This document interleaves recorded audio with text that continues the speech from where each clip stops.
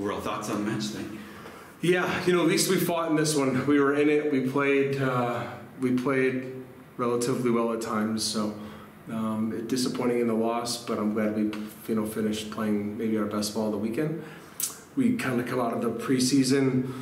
Yeah, a couple bumps on here, bumps here, but we're 4-3. We played some really good teams. We did not have a break these first 2 weekends, and so when you look at it that way, it's okay. But we got to pick it up and get ready for GLIAC here. Seems like Paige and Brooke gave you some quality time on the court today. Yeah, Paige did.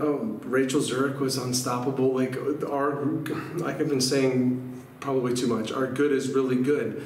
We just have this drop off at times in certain positions randomly. That is my job to make sure we're more organized in. And but like I said, we have GLIAC coming up, and that's what we're going to focus on. What do you need to focus on over the next week? Service receive has to be more consistent, and backcourt defense just has to be as consistent as it was last weekend, or as it was at times here. We just give up too many easy points for good teams that those teams don't need them.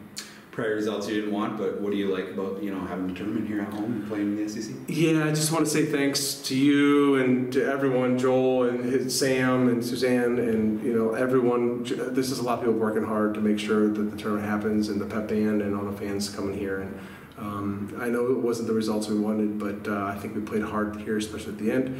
And been doing these tournaments enough now to know that this is a lot of work, and so I'm really grateful for all the help.